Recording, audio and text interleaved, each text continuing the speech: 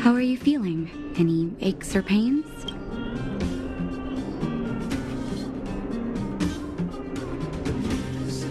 I hope you're joking. That's either an interesting metaphor or you hit your head. Well, now that you're awake, you should probably try moving your limbs. I'm Natasha, a doctor in the underground. You've already spent a day in my clinic. Nice to meet you, too. You're very polite. Sampo's gone to clear up a mess of his own making, so I'm looking after you in the meantime. Based on your current state, I don't think there's any cause for alarm. You seem perfectly healthy.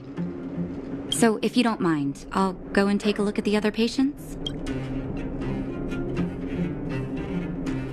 Oh, please, you needn't worry. You've just been asleep for a while. I barely had to lift a finger. I might have exaggerated your condition for Sampo's years, but that guy owes me.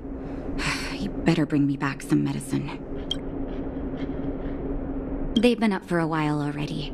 The young guy with the dark hair left first. He went with Sampo. Your rowdier friend took off soon after waking up.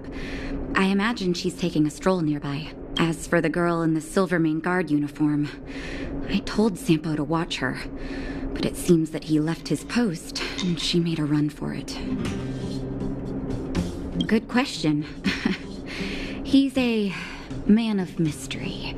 He claims to be a simple cross-border businessman. Not that there's much to interest an overworlder down here.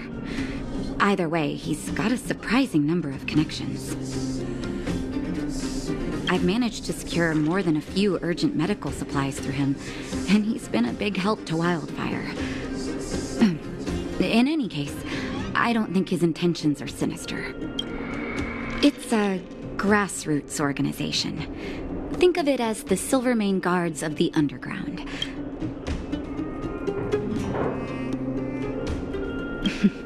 No need to thank me. It's a doctor's duty to heal. I gotta find March 7th in Dan Hung. But where should I start?